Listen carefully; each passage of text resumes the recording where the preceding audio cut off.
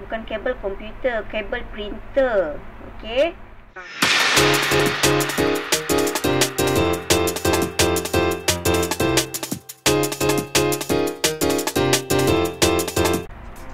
Hai, Assalamualaikum warahmatullahi wabarakatuh.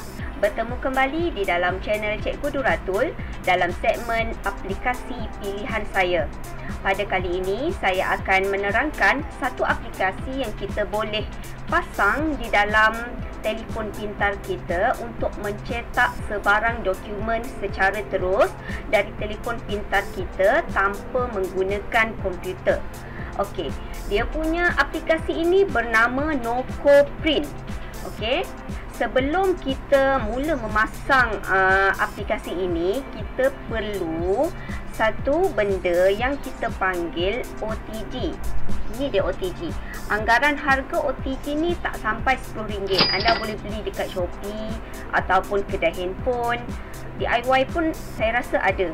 Okey, tujuan OTG ni adalah untuk kita menyambungkan handphone kita ni dengan kabel komputer. Bukan kabel komputer, kabel printer. Okey. Baik, mari kita lihat bagaimanakah caranya menggunakan aplikasi Noko Print ini. Okey. Mula-mula kita kena pasang aplikasi Noko Print ini. Okey, ni dia. Okey, kita install.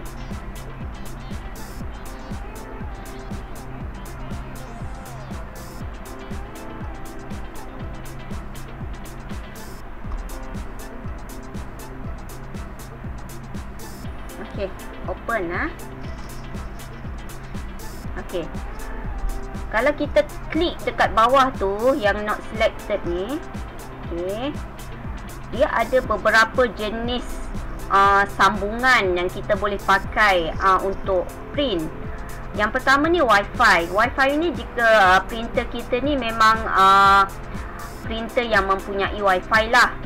Biasanya printer zaman sekarang ni ada yang punya Wi-Fi, tapi printer saya dekat rumah ni tak ada Wi-Fi, so kita tak boleh pakai Wi-Fi.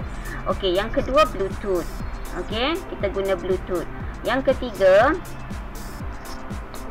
okey, yang ketiga ni USB. Ni yang saya nak pakai menggunakan OTG ni tadi. Sebab kita nak sambung kabel printer tadi, kabel USB printer tadi yang ni. Okey, ni dia. Okey, ke dalam handphone saya. Okey, so saya sambungkan dia. Okey. Bila kita sambungkan kita punya printer, okey.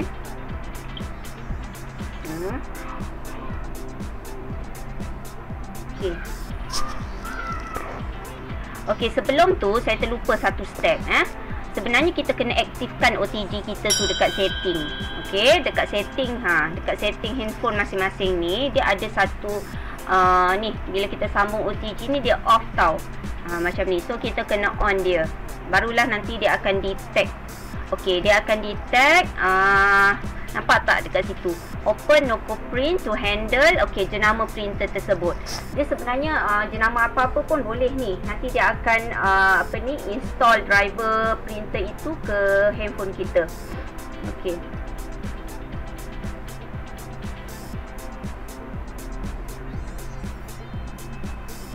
Ni kan action.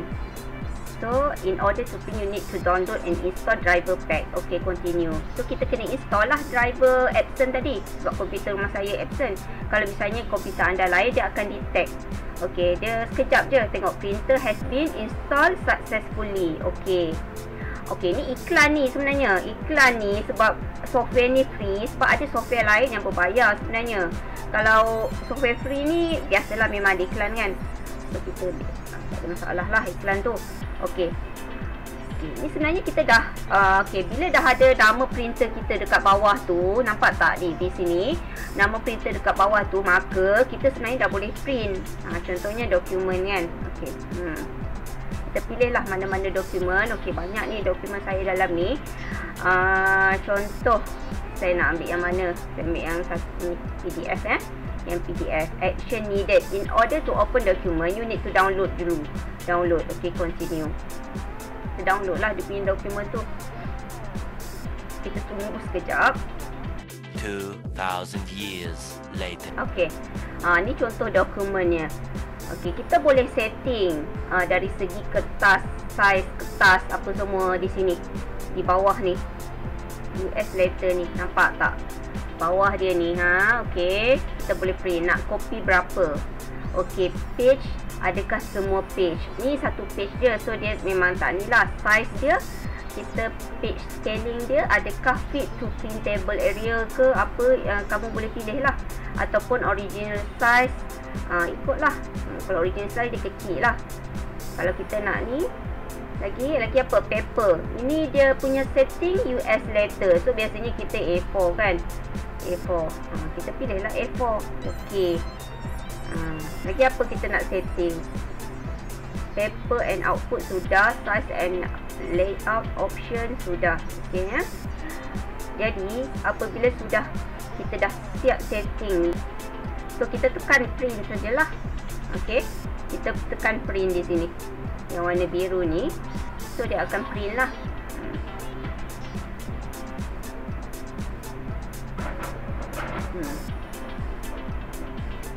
Okey, dia dah print dah. Jadi benda ni sangat memudahkan kita lah. Kalau kita pergi mana-mana tak bawa laptop kan, tapi ada printer dekat situ, kita nak print dokumen dalam handphone kita. Kadang-kadang kita kita nak printer tu pun tak ada wifi, susah kan mungkin. So ini adalah cara yang memudahkan kita lah untuk print.